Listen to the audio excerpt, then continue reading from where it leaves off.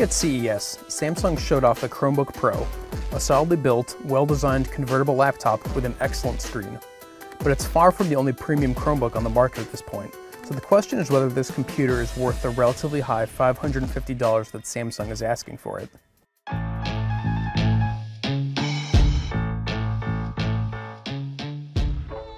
The Chromebook Pro is surprisingly striking considering its price, which is high for a Chromebook but still pretty cheap for a laptop. Its distinctive metallic jet black finish is unlike most other computers, and I'm a big fan. When you pop the laptop open, you're met with more black, outside of a few annoying stickers, of course. It's a great look, and fortunately it managed to feel both lightweight and sturdy. The Chromebook Pro's internals are pretty standard. You get an Intel Core M3 processor, 4 GB of RAM, and 32 GB of storage, typical for a Chromebook these days. The display, however, is a standout. The 12.3-inch screen features a 2400 by 1600 resolution, which means text and images look wonderfully sharp. Colors and brightness are excellent as well. All told, it's about the best screen I've seen on a Chromebook since the Pixel. Like the Pixel, the Chromebook Pro has a 3:2 aspect ratio, which makes the display taller than most other laptops. That's something I really enjoy and wish more laptop makers would offer. It's also a touchscreen, which makes it work well with Android apps and comes complete with Samsung's S Pen stylus. The pen, which is identical to the stylus you'll find in the Galaxy Note smartphone series, has a few custom features you won't find on other Chromebooks. You can jump right into Google Keep to take notes, or quickly take a screenshot and annotate it. Being able to mark up a screenshot has proven to be pretty handy, but I'm not happy with the latency when using the pen. It feels far laggier than the iPad Pro and the Apple Pencil, or the Microsoft Surface and its pen. That's despite the fact that Google touted machine learning assistance in its Keep app that would reduce lag. The company has been quiet about this feature since first announcing it back at CES, and it didn't do much to help things when I was using the computer.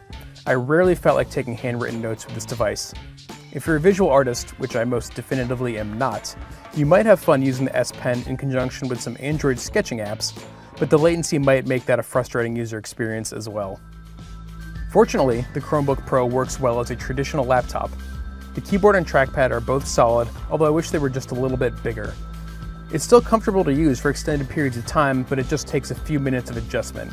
Even after I adjusted though, I still found myself wishing the keyboard was just a little bit wider. That might fix the tiny backspace key, for example. The hardware kept up well with my normal workflow, which consists of several Chrome windows full of tabs, a bunch of Chrome apps like Keep, Todoist, Hangouts, Slack, and Google Play Music, and a few Android apps here and there. Performance wasn't quite as good when I was multitasking between Android and Chrome apps. Everything worked, but there were more noticeable slowdowns when switching between apps. That didn't happen too often, because I mostly used Android apps for things like watching Netflix videos, editing photos in Adobe's Lightroom, and playing some games, tasks that generally demand your full attention. That's also when the Chromebook Pro's 360-degree hinge came in handy. The 3:2 aspect ratio makes the Pro work better as a tablet than the Asus Chromebook Flip, which is both wider and heavier.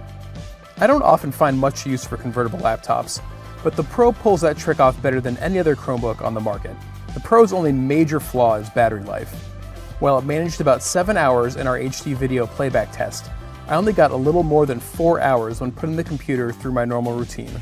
That's a major disappointment and a big strike against this device. The Chromebook Pro has one clear competitor, the aforementioned Asus Chromebook Flip. Both run Android apps, have nearly identical hardware, and 360-degree hinges. The $550 Pro is $70 more expensive than the Flip. That money gets you the S Pen, a better display, and a lighter body. But the Flip has a better keyboard, double the internal storage, and superior battery life. At this point, I think the battery life gives the Flip the advantage, despite all that I do like about the Chromebook Pro. I really wanted the Chromebook Pro to be the Chromebook I've been looking for. But despite solid performance and lovely hardware, poor battery life outweighs the many things it does well.